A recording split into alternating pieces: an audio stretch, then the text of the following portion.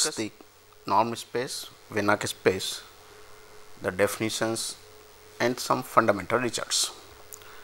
To go in deep, to get a bit more deeper results, we require some basic fundamental results, theorems.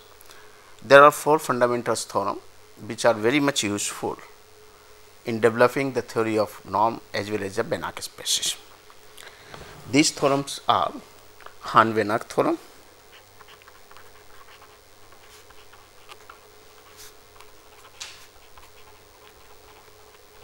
Hahn-Banach theorem, which is basically an extension theorem, an extension theorem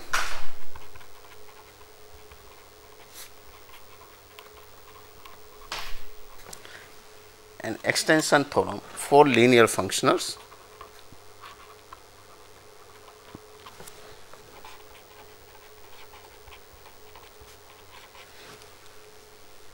or linear functional on vector spaces.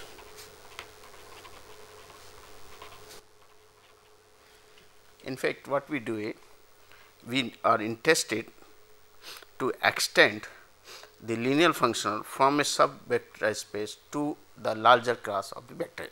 If we have, say, Z is a vector subspace of X and f be a linear functional defined on Z which satisfies certain property or certain conditions are satisfied by the function f, may be dominated by another function, some sublinear function or something by f, then the Hahn-Banach theorem gives you a guarantee that it can be extended to the entire class X without losing the property. That is, the extended functional f delta will also remain linear as well as it will retain the same condition which the function f has over Z. Okay. So, this is a Hahn-Banach theorem, we will go in detail. Then another results is uniform boundedness theorem. This theorem is given by Banach and Stenhouse. Banach and Stenhouse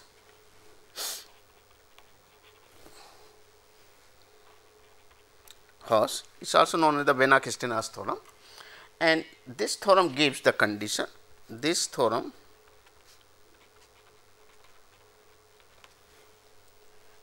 gives conditions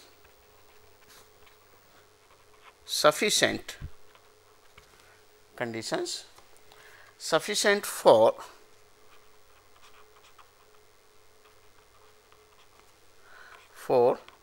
the sequence of norm T n to be bounded.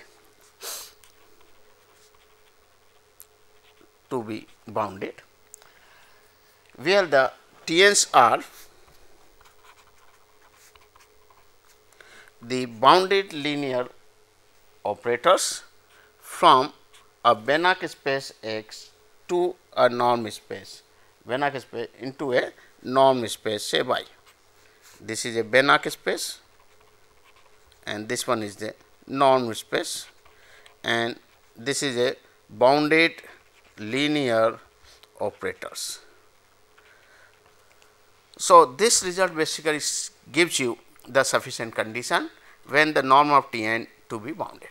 In fact, what is to be shown in this case is, if T n be a sequence of the bounded linear operator from a Banach space X to a norm space Y, which is pointwise bounded convergent, then a sufficient condition is obtained by this theorem in the uniform boundedness theorem by the Banach and Stenhouse, so that the norm of sequence T n becomes bounded. So, under what sufficient condition the T n becomes uniformly bounded. So, that is why it is also known as the uniform boundedness theorem, and this theorem has a tremendous application. Its applications one can see in the summability theory, in the Fourier series, summability theory, in Fourier analysis or Fourier series, we can go for this application. Then weak convergence and strong convergence. In this also we can see the uniform boundaries theorem has a tremendous application. Similarly, Hahn-Banach theorem gives you the guarantee that norm spaces are sufficiently enriched with the linear functional, so that one can get the concept of the dual very quickly. Okay, concept. So, third one is that open mapping theorem.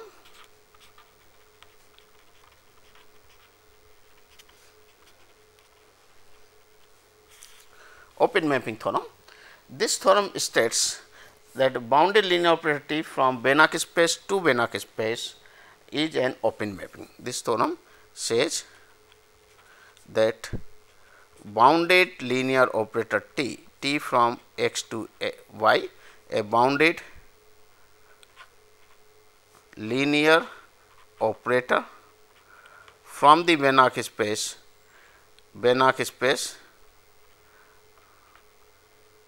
x and y. Okay, from a Banach space x to a Banach space y is an open mapping. That is, it will send the open sets to open set. That is, T sends open sets to open sets.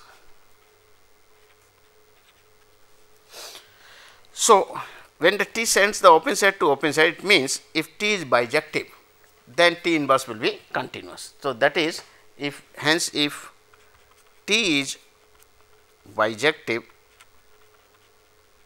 then T inverse is continuous.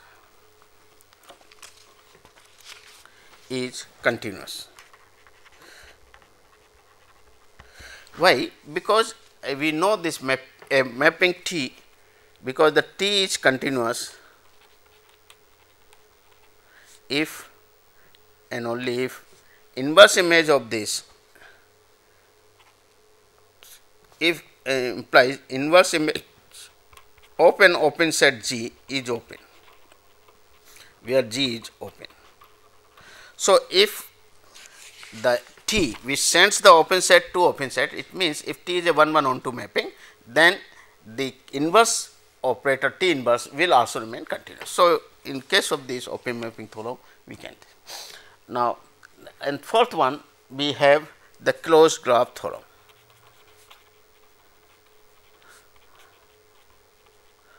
Closed graph theorem that says that this gives a condition under which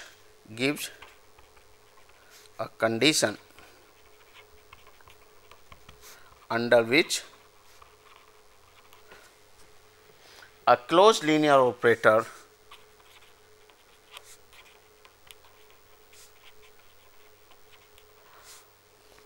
is bounded. Now, when we say is a closed linear operator means an operator in which the graph of the operator is closed. So, we define the closed linear operator as the operator T is called the closed linear if the graph of T is closed. So, operator is closed linear operator. Closed linear means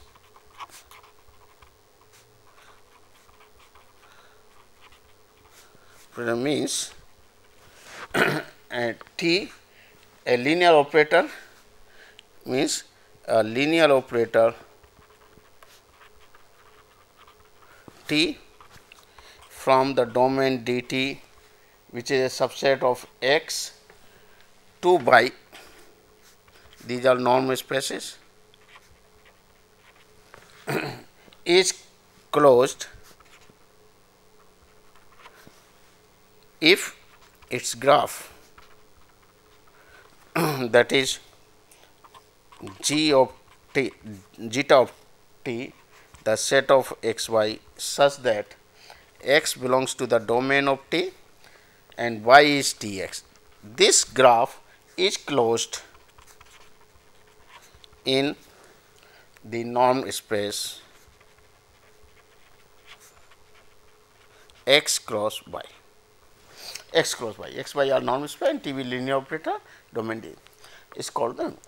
And when we say x and y both are under which a closed linear operator T from x to y both are Banach spaces,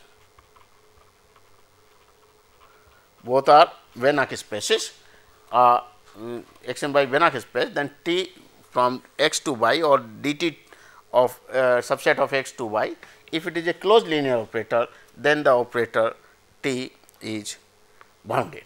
That is what closed graph theorem says. Is a closed operator if and only if it is closed and the operator is bounded. Okay. So, we have these 4 theorems, and this theorem has a tremendous application in the development of the functional analysis, and many results can be obtained quickly by application by using this one of this theorem which is required. Now, we will go in detail and see the one by one Banach theorem, uniform boundedness theorem, then open mapping theorem and closed graph. First the Banach theorem, we will see the proof, and then what are the how the Banach theorem can be applied, can be used to get the other results quickly rather than follow classical way of proving the results. Okay.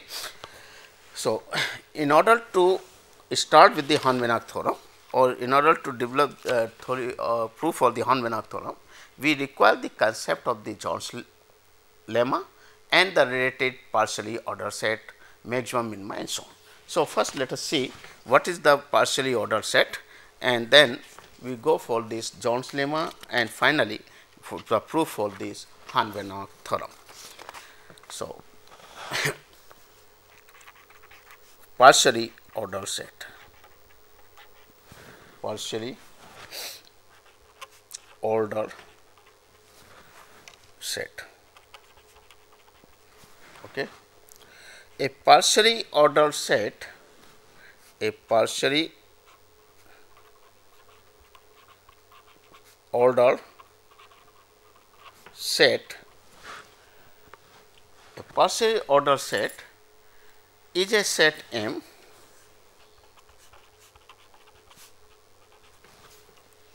on which there is defined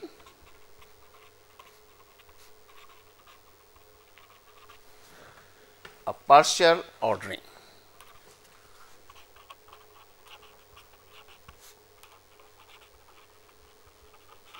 Partial ordering, that is, what is the partial ordering? That is a relation, a binary relation, a binary relation which denoted say by this sign, is not less than, it is a notation for using the relation, okay, and satisfy a binary relation which satisfies the following, which satisfies the following conditions.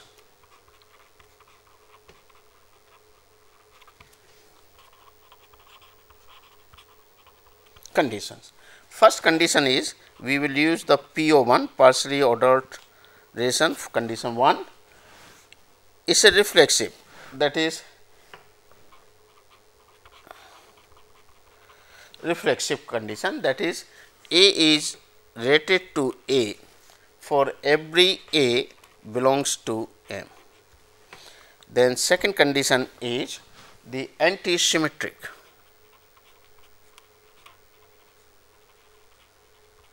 Anti-symmetric, that is, if A is rated to B and B is rated to A, then A must be equal to B, that is anti-symmetric. And third is transitive.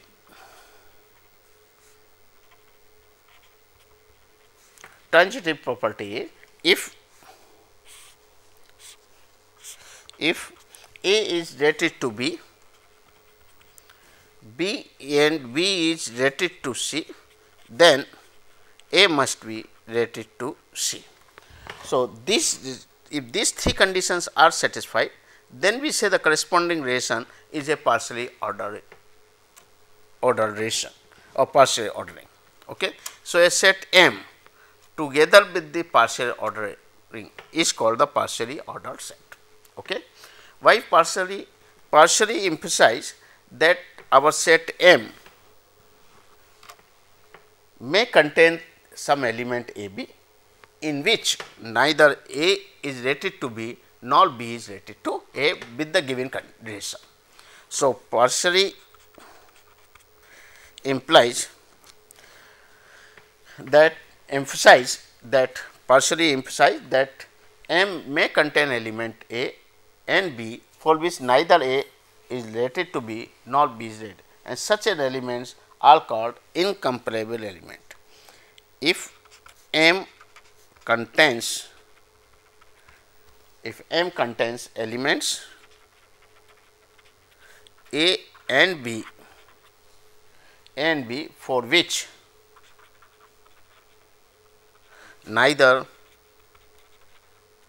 A is rated to B nor V is rated to A, then A and B are set called incomparable element.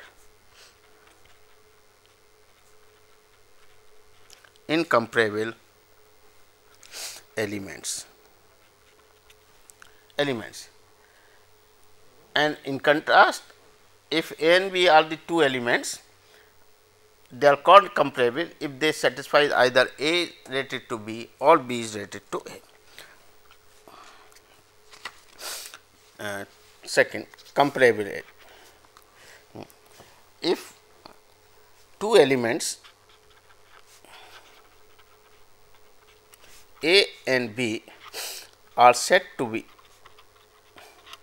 in M, okay, in M are said to be comparable if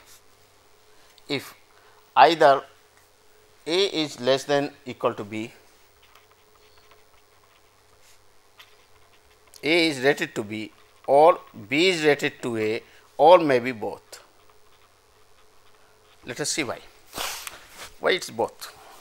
Suppose this depends on the relation in which the relation is defined. If I define the relation A is rated to B as A is equal to B, then both the relations satisfied. Okay. Say over the set of integer, if I define the relation A is rated to B if A is equal to B, then it will be a this condition, comparable condition is satisfied. Now, if there may be elements like this where none of them is true, either A need not be rated to B or B need not be rated to A, then two elements are said to be incomparable elements. Okay. This type of means we cannot say always the two elements are rated. Okay. Say any two elements are rated. Suppose I say the relation A is rated to B if A divides B. Okay. Then it is not necessarily always the two element if we pick up, the one will be the divisor of the other. It is not all B is the divisor of A. Okay. It may not be possible always. Clear. So, this is what we are getting this thing. Okay. Clear. For example, 7 and 13, 7 neither divides 13 nor 13 divides 7, like that. So, it depends on the relation, and the correspondingly the set M will contain comparable or incomparable elements. Okay. Then we go for the totally ordered set. Totally ordered set or chain. A totally ordered chain or chain is a partially ordered set,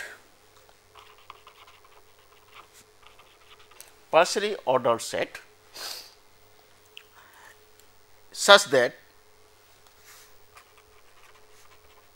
such that every two element of the sets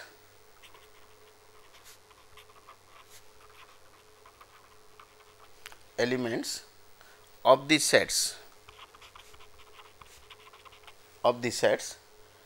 set are comparable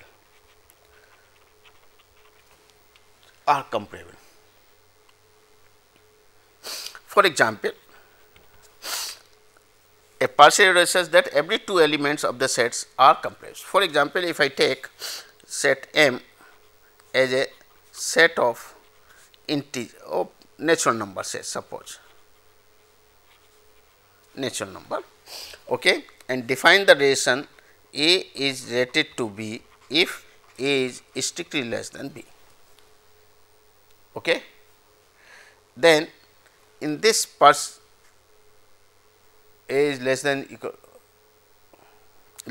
or equal to B. Okay. Then A is rated to B, this is rated to B if A is less than or equal to B. Okay. Then this is a partially ordered relation, because it is reflexive, every element is equal to itself. So, we can say every element is rated to A itself. If A is rated to B and B is rated to A, then A must be, means if A is less than or equal to B, B is less than or equal to A must be equal to B. It is transitive, if A is less than or equal to B, B is less than or equal to C, then A must be less than or equal to C. So, it is a relation. Then it is also a totally ordered set, because if I pick up any two arbitrary elements of this set, means two natural number, then one can always decide whether one is less than or equal to other or one is greater than or equal to other. Means either A is less than or equal to B or B is less than or equal to will always be hold good. It means A is rated to B or B is rated to one of the condition will definitely hold. So, this will be a totally ordered set. Okay. Okay. Definitely. Then there is concept of upper bound and maximum element. Upper bound and maximum element. Okay. So, we say maximum element. Okay. An upper bound of a subset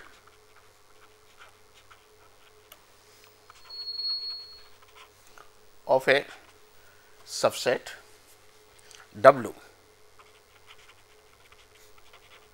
upper bound of a subset W of a partially ordered set M, partially ordered set M, PO set, partially ordered set M is an element U, is an element U belonging to M such that x is less than rated to U, x is less than equal to for every U, for every x belongs to W. Okay. For every M, depending on name U, U may or may not exist. Okay. Now, this is U may or may not exist depends on M as well as W. What type of the M and what type of W you are choosing, accordingly the elements upper bound may or may not exist. Okay. For example, if I take this x is strictly less than U, say suppose all x is less than or equal to U in an open interval, okay, or in the real line completely, then upper bound will not exist for it, because it will be the infinity, okay, like that. So, this will may or may not exist for that. Okay. Then a maximal element of M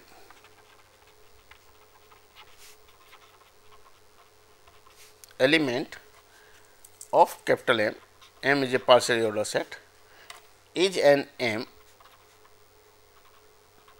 belonging to capital M such that such that m is less than equal to x implies m must be equal to x.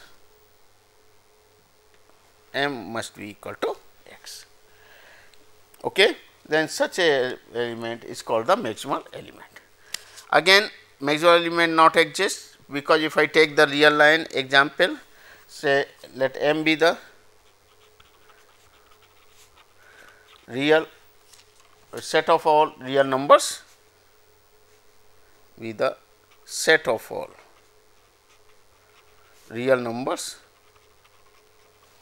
and if I define the relation as x is related to y,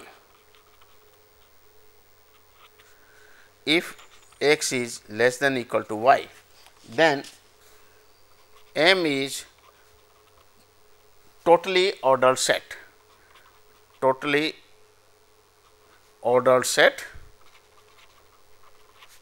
but m has no maximal element, but m has no maximal element. Okay? Because definition of maximal element says if m is less than equal to x, then m must be equal to x. Suppose I take any arbitrary number as a maximal element, and then if this is less than equal to x, it never implies, it may not imply that m equal to, because a number higher than this is possible on the real line. So, that is why it is not, maximal element may not exist. However, the maximal, in some case the maximal element may also exist. For example, this is a power set, let P x be the power set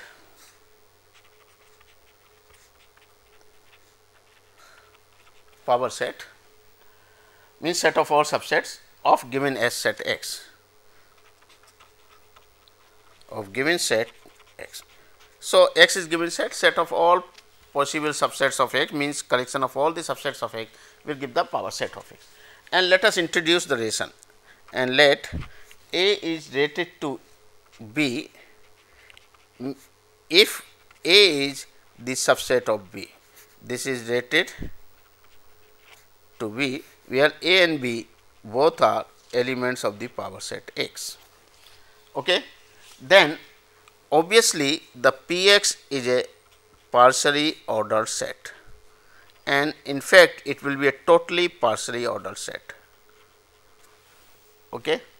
It is a partially ordered set, the only maximal element of this is a partially ordered. Take any two elements A B, either B, no, this is partially ordered set, sorry, it is a partial ordered set, and its maximal elements, the maximal element will be our entire X. Okay. So, it has a maximal. We cannot say it is totally ordered partial, because if you take two elements, one is the singleton set 1 and the singleton set is 2, and you cannot say A is a subset of B or B is a subset of A. So, that is why it is only a partially ordered set, is related to if A is a subset of B. Okay. If A is related to B means A is a subset, oh sorry, A is related to B means A is a subset, this is the condition is given. So, if we take the two elements A and B, one should be the subset of the other. Okay. So, X will be the, okay, that is clear. So, this is maximal element. Okay. Then let us see, these properties are again used and to prove this Zorns lemma basically. So, Zorns lemma what it says is, we will simply state the Zorns lemma, because it is used in proving the Hahn-Banach theorem. Okay. The Zorns lemma says let M, which is a non-empty set, be a partially ordered non-empty set, be a partially ordered set. Okay. Let M be a partially ordered set. Suppose that every chain, suppose that every chain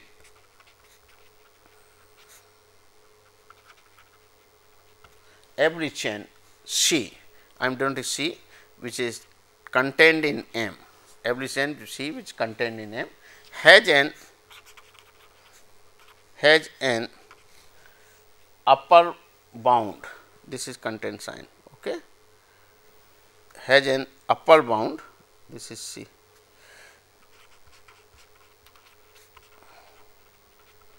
upper bound, then M has at least one maximal element, at least one maximal elements.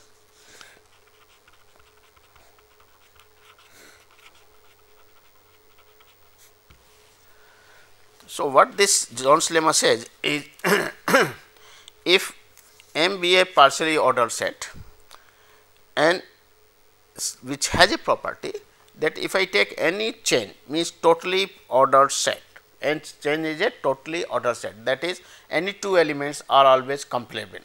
So, if we choose a collection of the sets which is totally ordered set, then this chain has an upper bound, that is every chain there is an element x such that x is less than equal, such that all the elements are less than equal to x or related to x, then such a less than equal to x, then M will have at least one maximal element. That if every chain has an upper bound, then there is a guarantee that it will have an upper maximal element. Okay. In fact, the Zorns lemma and axiom of choice, they are the same. The axiom of choice, what it says is that if suppose E is a set and we are considering a choice function from the power set of E to E, then pick up an element E from A, then the C of E will be an element of B. This is the choice function, okay, and the axiom follows from this Zorns lemma and vice versa also. Okay. So, this axiom of choice and Zorns lemma, they can be treated as equivalent things, okay, equivalent axioms. We are not interested in the choice of axiom, just we will see the Zorns lemma. Okay. So, this is what we get it. Now, Zorns lemma itself has an application in proving the results of the functionalness. The first result is, which can be shown with the help of the Zorns lemma, is we know that every vector space which is a different from a singleton set 0 has a Hamel base. This we know, and it can be proved with very quickly with the help of the Zorns lemma. Every vector space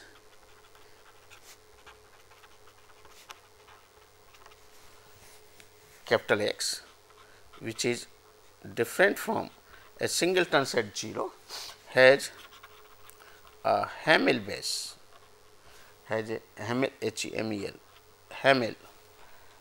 Hamel basis.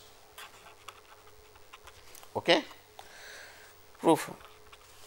Hamel basis we know is X be a vector space if V is a subset of X which is linearly dependent in span of B is over X, then we say V is a basis for that, it is called a algebraic basis or the Hamel basis for that. Okay. So, let us see the proof for that. Let us suppose M be the set of all linearly, it means every vector has a Hamel basis. So, there must be a linearly independent set which spans the X, okay, maximal elements. Let M be the set of all linearly independent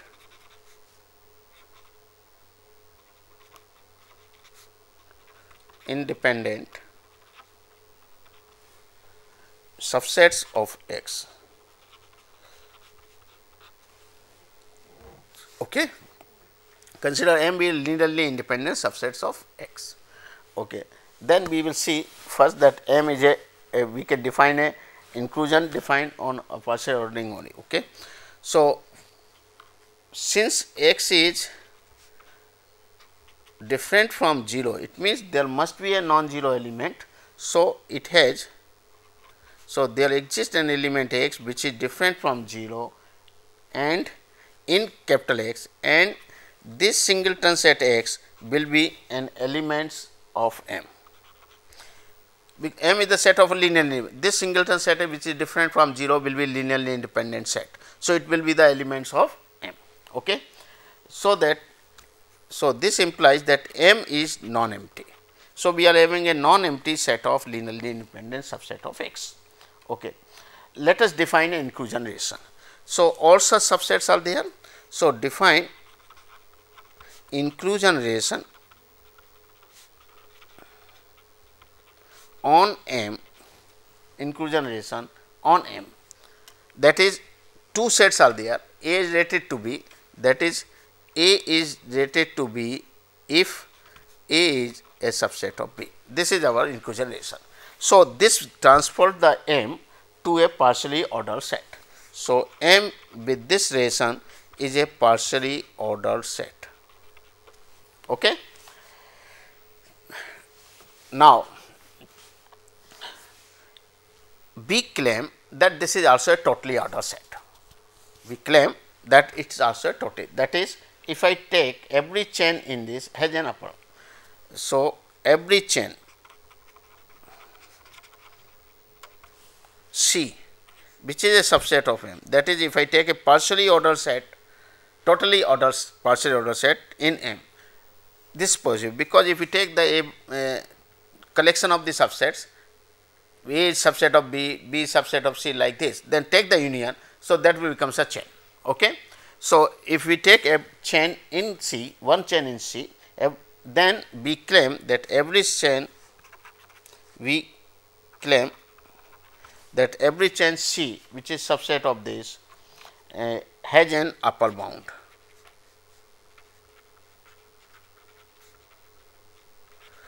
Because again this possible, because the union of all subsets of X which are the elements of C, because the union of all subsets of C, all subsets of C are the elements of C. Okay. So, this is, so every chain has an upper bound. So, by Zorns lemma,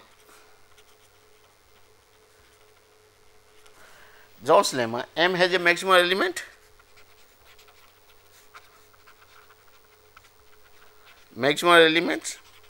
say V. Now, we claim that this V will be a Hamel base fold. Okay. We claim that B is a Hamel base for X. Okay. This is our claim, Hamel base for X. Okay. That is the span of V will be this. Okay. Let us suppose it is not true. So, suppose it is not true. Suppose it is not true. It means the span of B, that is span of V is not equal to X. It will be a proper subset of X. That is what is okay. So, it means there must be some Z. So, there is a Z belongs to X minus span of this, but minus span of B, minus span of B, is it not, minus span of B, such that the B union Z would be linearly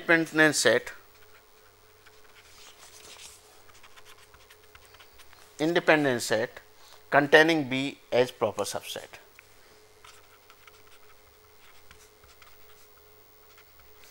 Proper subset, okay, which contradicts that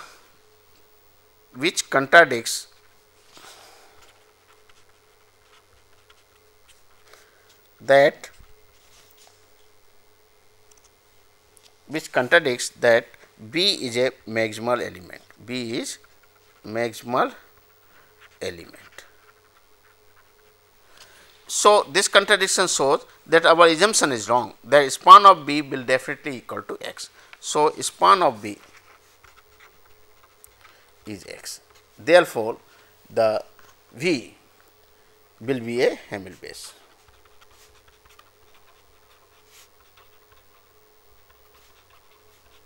This proves.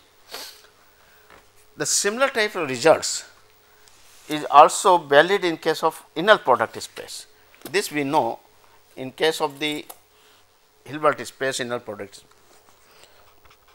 That can also be proved with the help of Zorns lemma. The result is in every Hilbert space H,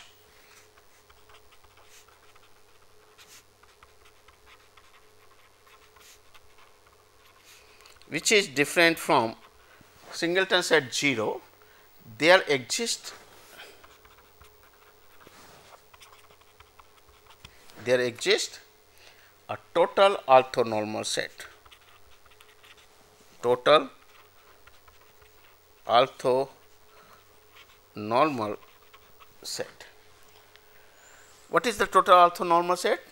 We know the orthonormal set, a collection of these points where the inner product x y will be 0 if x is different from y and 1 if x equal to y. Then this is called the orthonormal sets. Okay. And whenever the set this is orthonormal. Okay. What is the total orthonormal set? A subset M, when the closure of the span M is x, then we say it is a total orthonormal set, is it not? Then in fact, this we have defined this thing as like this, that M is total if the closure of the span of M is x. So, this we want in Hilbert space there exists a total orthonormal set, that closure of the span of M will be H itself. Okay. So, let M be a proof, again the proof follows on the same line. Let M be the set of all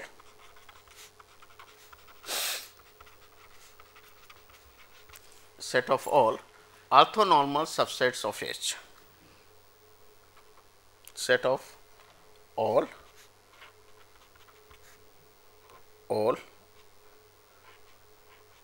orthonormal subsets of H, orthonormal subsets of H. Now, since H is not equal to 0, so this shows it has an element x which is different from 0. Okay, because H is not equal to 0. So, there will be an element x which is different from, and the corresponding orthonormal subset of H and the orthonormal subset and an orthonormal subset of H and an orthonormal subset of H is this by where y is equal to x over norm x. So, that the norm of y becomes 1. Okay. So, this will be, now this implies that M is not equal to phi, M is non-empty set of orthonormal subsets we have chosen, and because of this condition M becomes non-empty. Okay. Now, let us consider the set inclusion defines a partial on M, define set inclusion relation. So, M becomes a partially ordered set. So, M is a partially ordered set. So, this gives M a partially ordered set. Okay. Now, let us pick up a chain. So, let us consider a chain, then this chain will have a upper bound. Picked up the chain, pick a chain that is totally ordered set,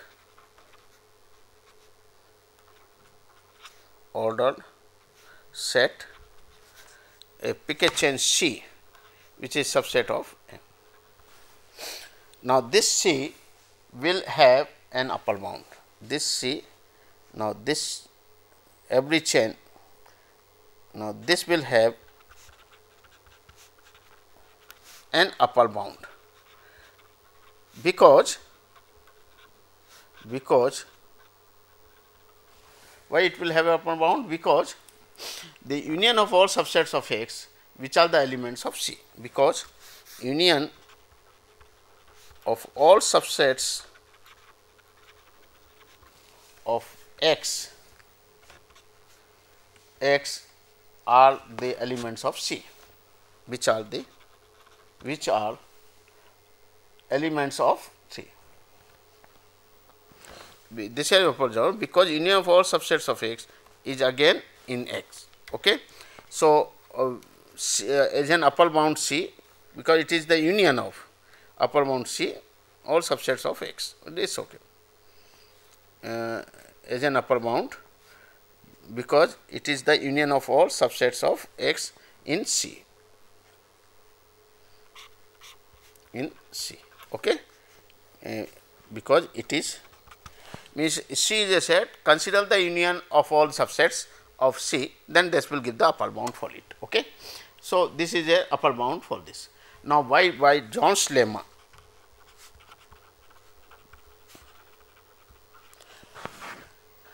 This M will have n maximal elements. So, Zorns lemma, M will have a maximal element, say F.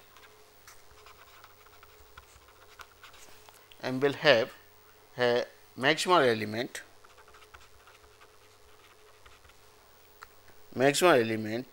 say F.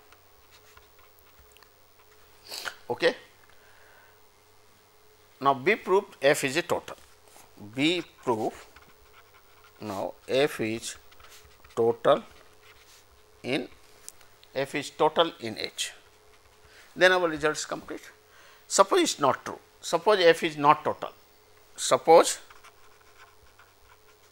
F is not total in H. Now, there is one result, that if a set F is total in H, then there will not be exist any non-zero X which is orthogonal to every element of F. So, when we say F is not total in A, it means there must exist a non-zero elements in F which is orthogonal to each element of this. So, we can enlarge the F. So, what we create? So, there exists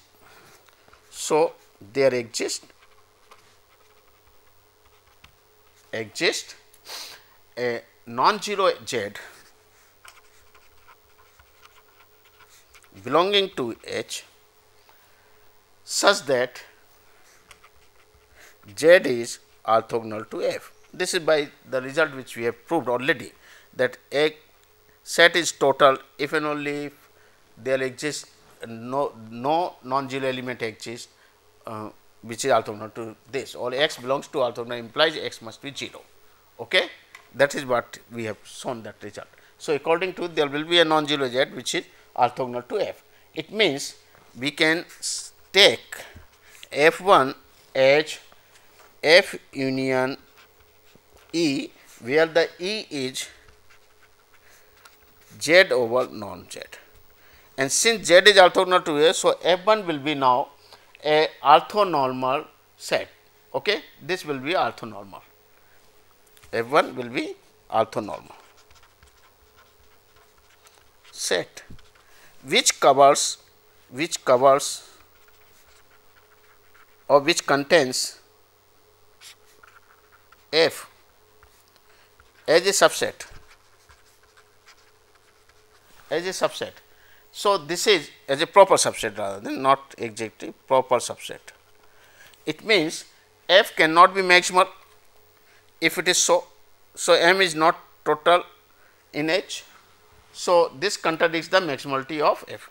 So, F cannot be maximal element. F cannot be maximal element. Therefore, a contradiction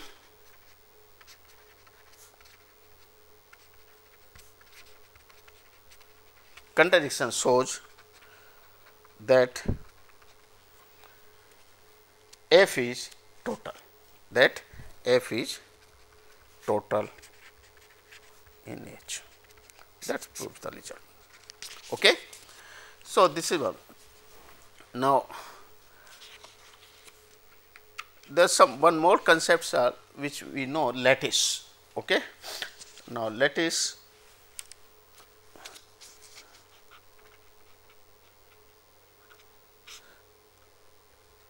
that may also be used something. What is the lattice?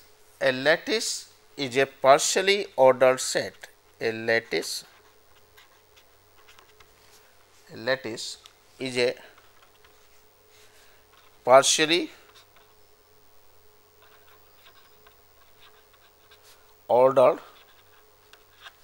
partially ordered set M such that any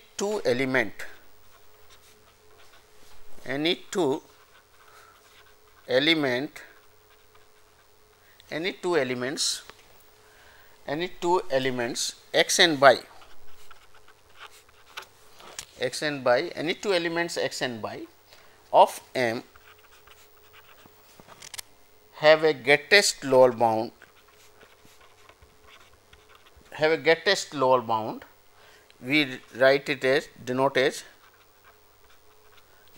it by x meet by and a least upper bound denoted as x joined by. So, a lattice is a partially ordered set in which if we take any two element of this, then the meet and join they must be the elements of M.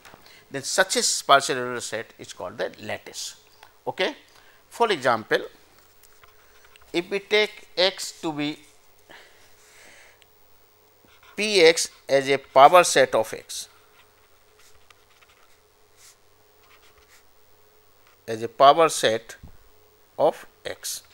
and let us define the ordering as the subset A is less than or equal to B if A is a subset of B.